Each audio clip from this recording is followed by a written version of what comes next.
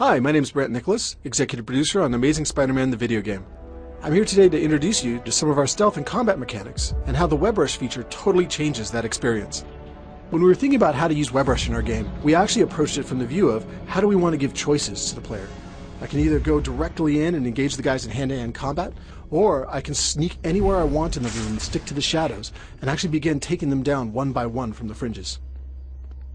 So you'll see here I've actually got a room that I've entered where I can look down at the enemies below, and before they know I'm here, I have the ability to choose how I want to approach this. I'm analyzing it, I'm looking at guards who are patrolling, there's a sniper on the side. I should probably get rid of him first, because he's probably one of the ones who's most dangerous to me once they actually detect my presence.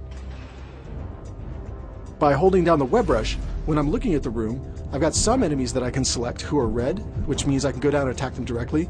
I've got objects in the room that I can select, which are basically web rush props, where I can take them and use them against my opponents.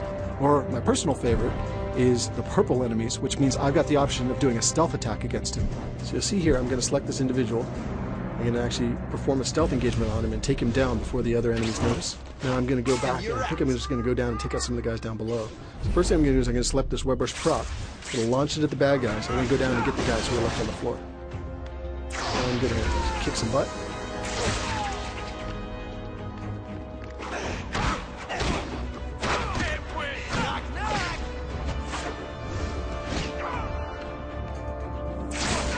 There you go. So now that I've cleared that room, I'm going to jump ahead into another part of the game and kind of survey the environment, figure out what's going on and how I want to take them on.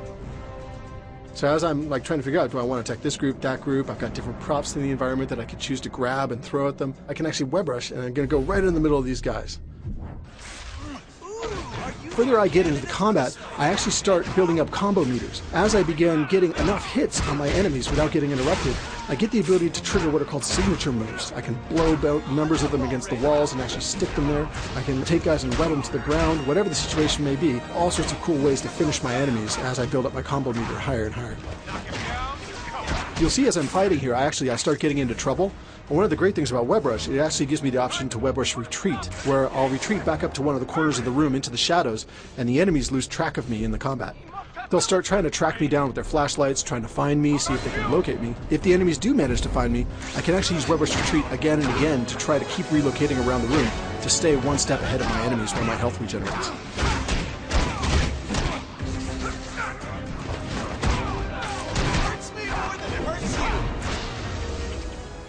Thanks for watching. I appreciate you taking the time to check this out. We're super excited about our game and can't wait to hear your feedback once you get your hands on it as well. Remember, the game comes out in the US on June 26th and available globally June 29th. You can actually pre-order and get some exclusive content like Play as Stan Lee, or even the chance to rampage around the city as Rhino. Make sure you check it out.